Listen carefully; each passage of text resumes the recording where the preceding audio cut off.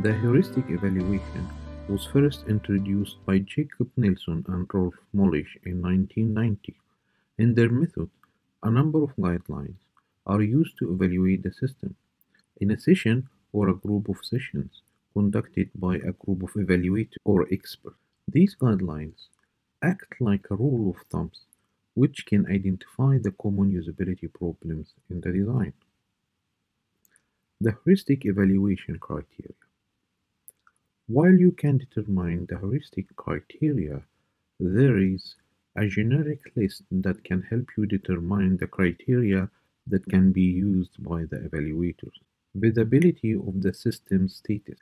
The design should always keep users informed about what is going on through appropriate feedback within a reasonable amount of time. Match between system and the real world. The design should speak the user language. Use words, phrases, and concepts familiar to the user. Consistency and standards. Users should not have to wonder whether different words, situation, or action mean the same thing. User control and freedom. Users often perform actions by mistake. They need a clearly marked emergency exit to leave the unwanted action.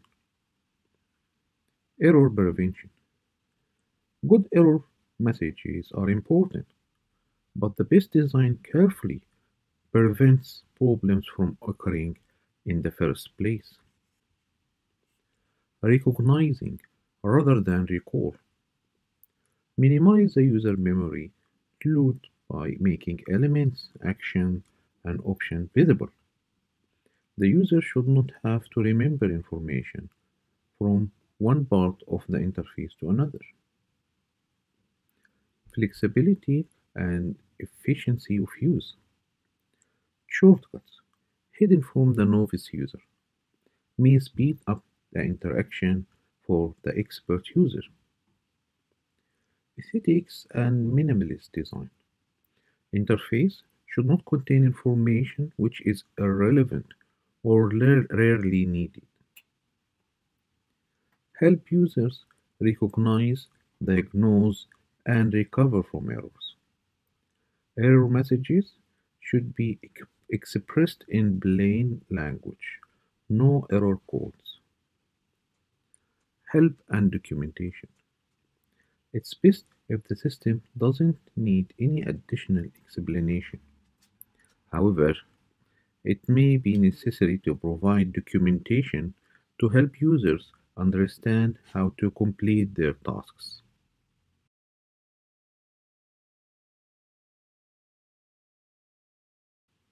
Please follow the article URL below the video for more details about preparing for the heuristic evaluation. In this example, we will explore how to apply the heuristic evaluation on the PPC byte site and see how the 10 criteria are used. Visibility of the system status refers to keeping the user informed about the system, the current status, or any changes. The alerts at the top of the page provides updated information for the user. The picks of the week also informs the user about added resources. The icons and symbols represents the match between the system and the real-world elements. The backpack and lunch represents the parents section. The teacher section is visualized with the illustration of a notebook and coffee. The consistency and standards are represented in the whole design elements and structure. The links related to the entire BBC website is allocated in the top menu, while the links related to the education website is located under the logo. The layout of each learning section, i.e. the learning and revise, extra resources, and key S3 biology, has the same design style. The user control and freedom factor allows the user to identify where they are and return to the current path quickly. This factor is represented in the top menu, enabling the user to navigate between different website sections. Error prevention factor may not be applicable on this page, as the error isn't likely to happen. The user interacts with the web page by clicking into the links only. Recognize rather than recall is applied to different colors to differentiate the content, such as the primary, secondary, and post-16 content. Also, background colors are used to separate the sections such as case 3, biology, and regenerators. All bit site link reflects flexibility and efficiency, allowing the user to directly find links instead of using the links on each page. If the user knows the website content, they can jump to the content needed through the sitemap page. The aesthetic and minimalist design appears on the layout, colors, fonts, and icons. The design layout is clear and easy to understand and navigate.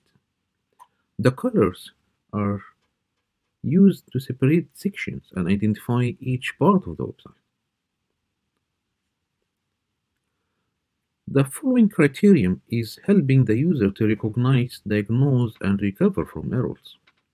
This factor applies to having the navigation system available for user to easily return to the home page. The final criterion is help and documentation. The system provides help for the users how they can use it. The above quick overview provides a brief about using the heuristic evaluation criteria to assess a system. Evaluators can rate each of the above factors based on a scale from 1 to 10.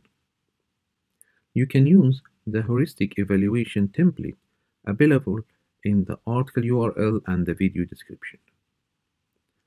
Finally, I hope you enjoyed this video. If you have any question, please add them in the comments area and I will answer them.